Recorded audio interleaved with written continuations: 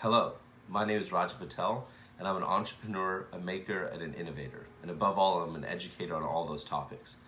And I really believe that we as humans, we can build things that change the world around us. Everything you see was created by a human no different than you. And I, growing up, as I'll go through in my talk at the conference, really was just a hard studying student. I thought about life as a path that I needed to follow. So I needed to do well on these tests to get ahead to the next grade, to get into a good college, then to get to a good med school, and then follow these processes, eventually to reach at some destination. But I kept going through this system. And it was in college, while I was at Stanford, that my whole life changed when I realized the fact that as an individual, I don't need to just follow this path, but I can actually change the world around me. I can create things, I can build things, and I can shape what exists and make something new that wasn't there before. So then the question became not what path am I striving towards, but what is it that I want to build? What is it that I want to create that will change the world around me? And through a class, I was given the opportunity to use these skills to create something, not that would just start a big company, make me a lot of money, but to actually innovate something, to invent something that would help and change the lives of those who are less fortunate. After college, I was a founding team member of an organization called Embrace. And what we did is we completely reinvented the baby incubator to help keep premature and low birth weight babies warm. But specifically, we harnessed the power of design thinking to innovate this product for the developing world, for the areas that need it most, the people who are in settings where there may not be access to electricity, where there aren't the resources to afford these expensive incubators, and where nurses and doctors may not be trained to operate the equipment.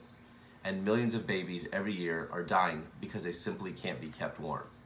We thought this was an injustice and we wanted to see things differently. So we then created a product that actually costs less than 1% of a traditional incubator. It can work without electricity.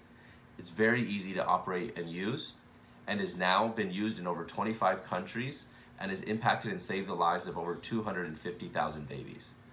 And this journey showed me the value of the education I had.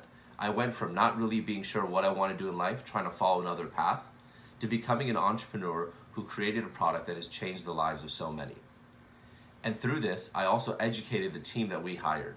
Engineers who came on the team, who were on the path I was before, but very shortly after, once exposed to this culture, these mindsets, these tools, then saw themselves as creative problem solvers who were making the world a better place.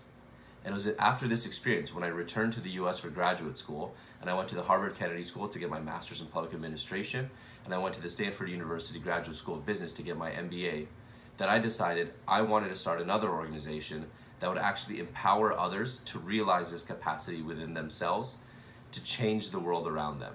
And so I have now co-founded Dent Education to inspire people with the tools, the resources, and the confidence to make a dent in the world around them.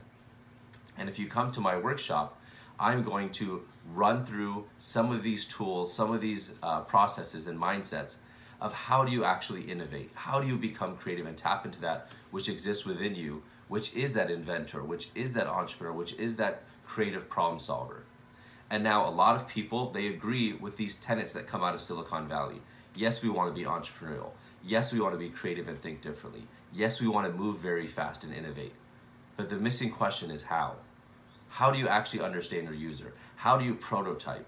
How do you actually use these tools in reality? That's often the missing link. And in my workshop, we're going to go through that.